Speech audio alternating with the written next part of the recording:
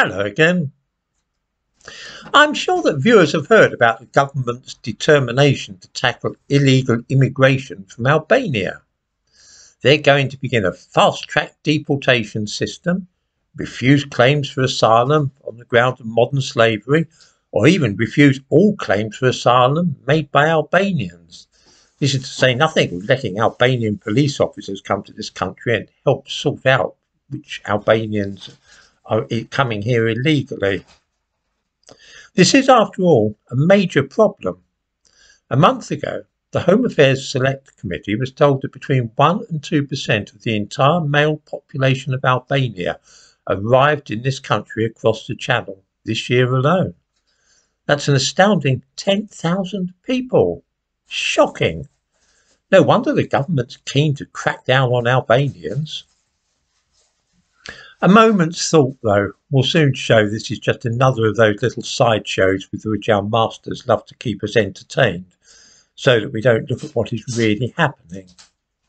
Between June 2021 and June this year, the population of this country increased by over 500,000.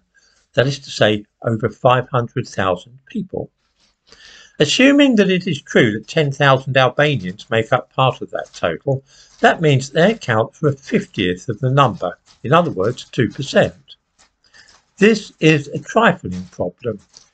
It's the 98% which most of us want to know about, not 10,000 here and there. In fact, all the illegal immigration, which is part of the business which the government wants us all to look at and focus upon, accounts for just 5 or 6% of that 500,000 people who moved to this country between June 2021 and June this year. What of the other 95%?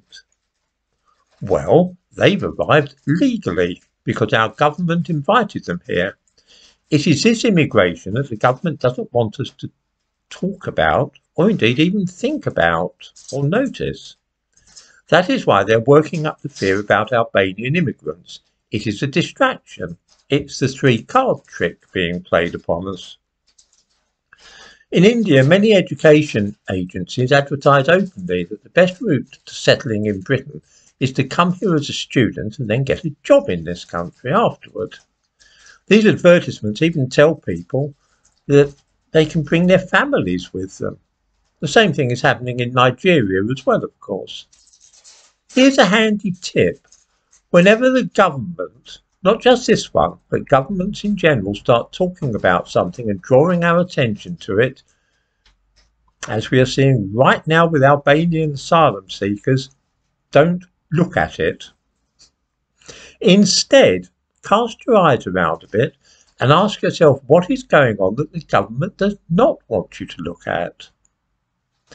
In the present case, what the government doesn't want us to look at is the fact that 95% of the immigrants to this country are here by invitation because the government actually wants them to come here.